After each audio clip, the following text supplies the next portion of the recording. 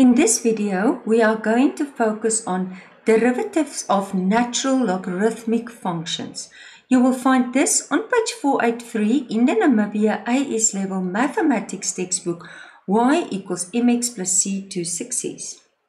Differentiate the function fx equals ln x. Okay, now to understand this rule, let's just go through this. In chapter 9, we learned that y equals ln x. We can convert it to exponential form. Okay, so can you still remember? There's the e. Let's take another color.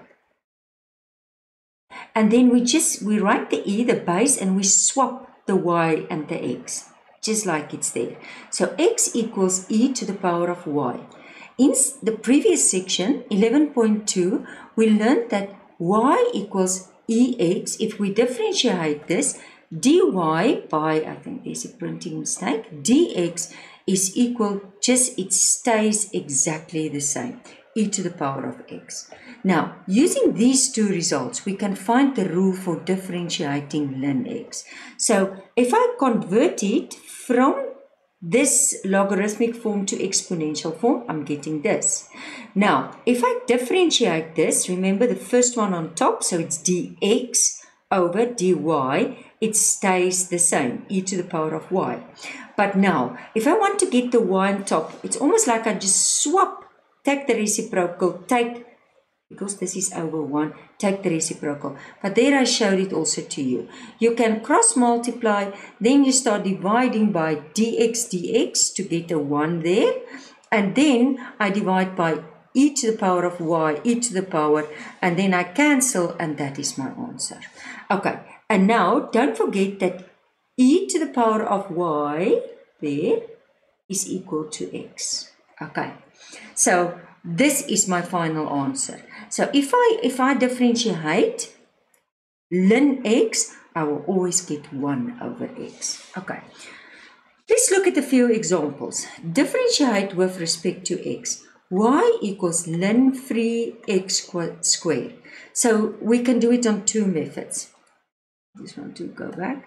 The one method is where we make use of the logarithmic rules. So we separate this. And if we separate it, it will be ln 3 plus ln x squared. Then I put the 2 in front. Now, if I differentiate a constant, it's just 0. And if I differentiate this, ln x is 1 over x. There's the 2, and I just get 2 over x. Okay.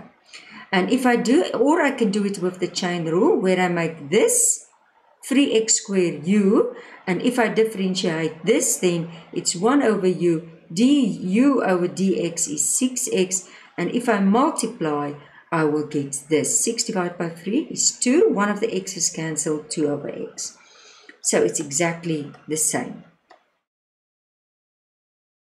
The next one, again I use the rules. So it's a division, so it becomes subtraction.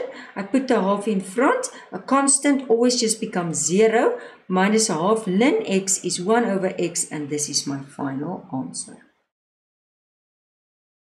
Okay, I want you to stop the video, and I want you to do number A, and I want you to do number B, and I want you to do number E and number F.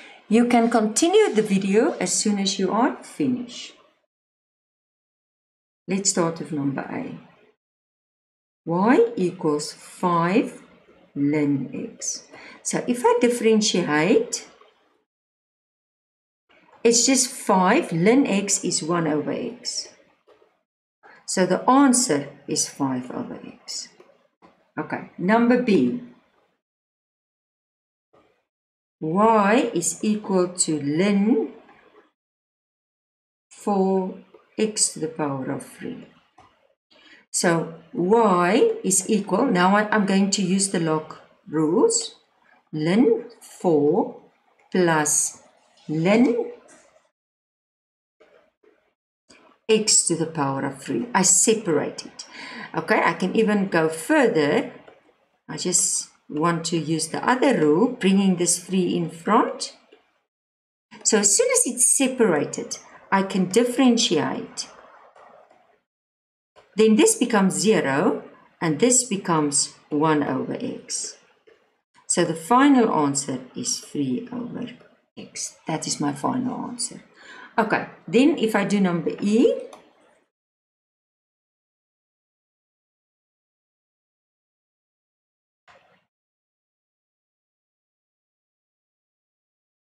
y is equal to ln 4 over x3.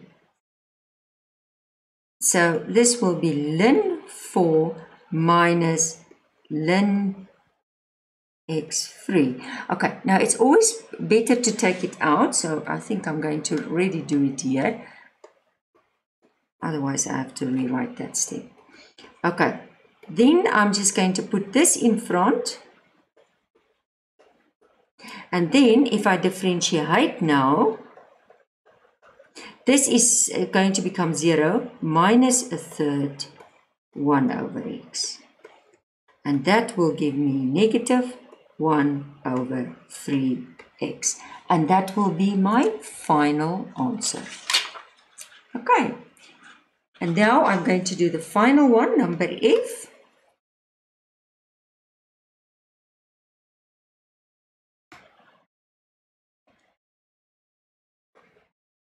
Y is equal to ln 5 over, and that's x to the power of 5.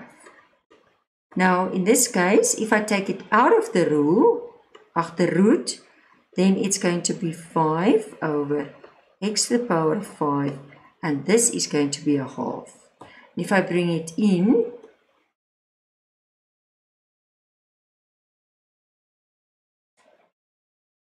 okay, I just want to rewrite that step. So it's ln, leave it first as on top. So it's 5 to a half, divide x 5 over 2. So if I then follow the rules, so it's ln 5 and a half minus ln x 5 over 2. And I can even go further.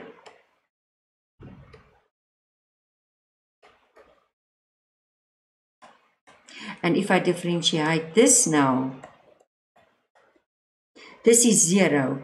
This is minus 5 over 2, 1 over x. And the final answer is negative 5 over 2x. And that's how you do it.